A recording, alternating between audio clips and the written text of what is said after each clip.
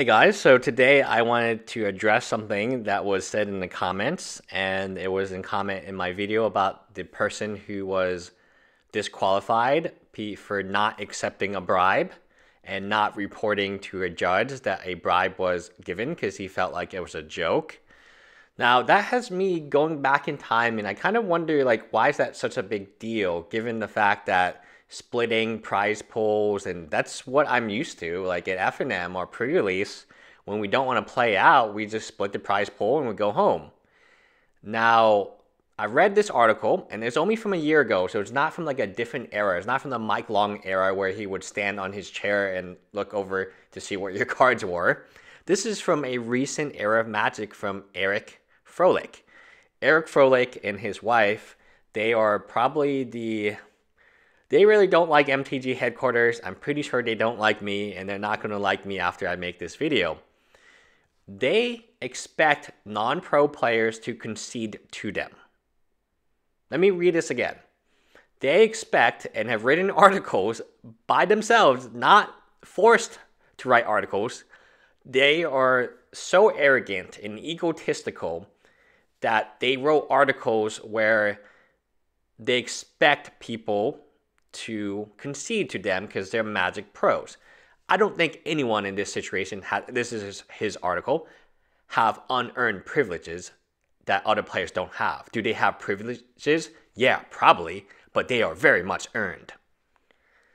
So I was in round 14, and then he goes on and talks about, like, yes, if it was common knowledge that if a Magic pro asks you to concede, you can say, yep, I'm going to concede to you, Magic Pro, because you're awesome and thank you so much. What happened was, he was facing a guy who's undefeated, who wasn't a Magic Pro, didn't have the, quote, friends and privileges that Eric had. And Eric just told him, hey, you should concede. How is that different from, like, in GP Houston, both people got disqualified. And yes, the person who joked about the bribe, you can make an argument that he shouldn't have made that joke. But the person who thought it was a joke, I mean, Reddit is all on him, and they're blaming him for this. Yet we have Eric. He published, and this was Grand Prix Houston from 2016, I believe. He published that he was playing his opponent, Mark Jacobson, and he told him, you should concede to me so I can get into the top 8. He opted to play and beat Froelich 2-0. And then Froelich went on to lose the next match as well, barely missing a spot in the top 8. Now, clearly this offended Eric, because Eric, who finished in 11th, was this guy. Who is this guy? And why doesn't he just concede to me, Eric, the pro Magic player? Because I'm so important. This is why I don't give any credence to pro Magic players. First of all, you're not making all that much money. Like, let's be honest here. Maybe one of you breaks over 6 figures. You don't make as much as Tolarian for sure. I'm almost certain of this fact. Unless you win, like, a World Cup or something like that. But that prize is so, it's not guaranteed money. It's not hourly money. The only people making money are people doing content. And the same with MTG Finance. But anyway, he uses the word equity. And he uses the fact that maybe it's a common practice among pro players, in which case Froelich has good reason to expect it. Here is Froelich answering questions. How can you even have the expectation of someone conceding to you? I absolutely have no expectation of someone conceding to me. Everyone can do what's best for them. For many people, conceding is actually what's best for them. Let me read you that again. Conceding is actually what's best for them. It builds up goodwill where someone will go far out of their way to help you in the future. By attempting to dream crush you, you can guarantee the opposite will happen. Players may go out their way to try to dream crush you, knowing that you will be doing it to them if the situation rises.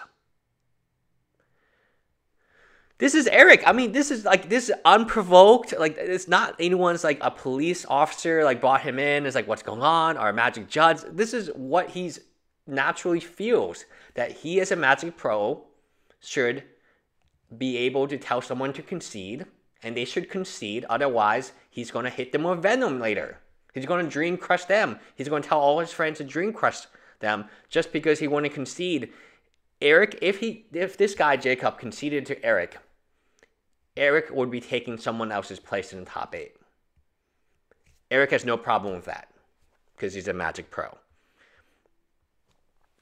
Are you angry about the situation? Short answer is an easy no. But he just said he was angry. He said that he's going to try to dream crush them. He's going to tell all of his friends to dream crush Jacob for not conceding.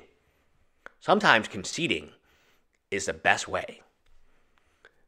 What advantages, like, does Eric even remember Jacob? Is Jacob like a Houstonio native who this is his only GP? Like, what is going on here? You see such a dichotomy between Magic Pro players and the regular players. How are regular players treated? Disqualification. You lost your money. Get out of here, you trash. Pro players, oh, you should concede. You really should consider it because of all the alliances and friendships you can make by conceding. Are you going to concede? Okay, if you don't concede, we're going to ruin your life. We're going to dream crush you every step of the way. What the blank? Like, this is our game? Like, come on. I don't take Pro Magic seriously. Like, Pro Magic is the most lame of all Magic formats, right? You talk about Standard, Standard's pretty lame, but Pro Magic is people grinding it, people looking for every single way to DQ you. And in GP Houston, we had a dude who was probably casual enough to think that it was a joke and didn't really want to do anything. And then he was 2-0, he was going to top 8, DQ'd to make room for another pro. So people can write it in the articles. Like, you think I'm making this up? This is the way Magic has always been. This is the way YouTube has always been. Big YouTubers smack little YouTubers all the time. I stay out of this for the most part because I don't care. Like, I have a business to run. I have employees. I'm going to make an employee update video. I haven't paid myself in 2 months, but all my employees have been well fed and well paid. And I have over 200 resumes for the job that is currently open, fantasyline.com. And I will talk a little bit about what I'm looking for. I have some really good resumes. And I think I'm going to hire in March, but I want to start collecting resumes right now. Oh, I'm totally out of the... Anyway, let's read it. This is the same guy who people in his local area DCI banned because they openly called him a piece of shit. Newsflash, he is a giant piece of shit, and players in his local area know that better than most anyone. He was openly vile, he received it in return, and only the other party ended up banned for things while outside of Magic. Efro is human garbage. So, you look at what... I mean, it's kind of funny, right? The last GP Houston, Efro writes an angry article about a person who didn't concede to him because he was a Magic pro and he was going to hit them with dream crushing. And, you know, now we have a situation where you have, I assume, a more casual player, and he is banned, disqualified. He loses $1,000. He loses top 8. He 2-0s. He does not accept the bribe. We know that for a fact. And he's disqualified. If he was Efro, guess what? He's not going to be treated the same way. I want to keep telling you this until you guys get it. I know some of you do, but some of you might not. People are treated differently in our community based not on how much they love Magic, not based on how much they help Magic. You see how poorly Unsleeved Media is treated by pretty much everyone.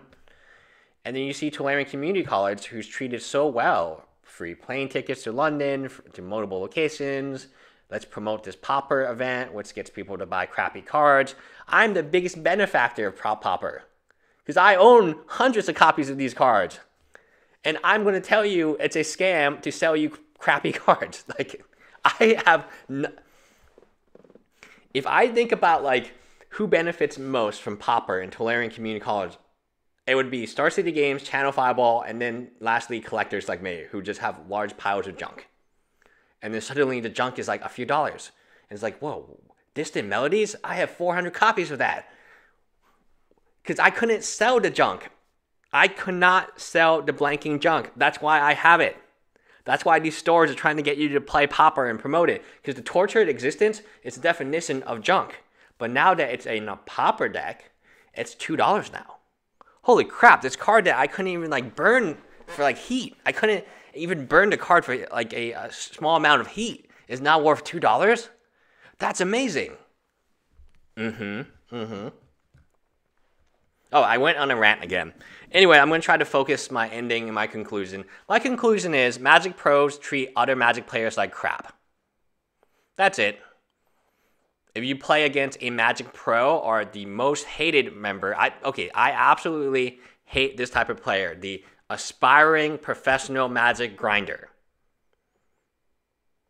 They call judge all the time, and you're just trying to have fun. The event is very low expected value. It's just an F&M, and they're just calling the judge over for like everything. Yeah, some people make mistakes, but the way I look at it is when I make a mistake, it's 50-50. Sometimes I pay my employees a little too much, and Sophie will tell you, I've tried to pay Sophie too much like 4 or 5 times since she's been working here, and that's typical because you make mistakes. And hourlies and stuff like it. I'm not going to go into details. Anyway, my point is Magic pros really hate you. They hate other Magic players, and they expect you to concede. Anyway, bye guys.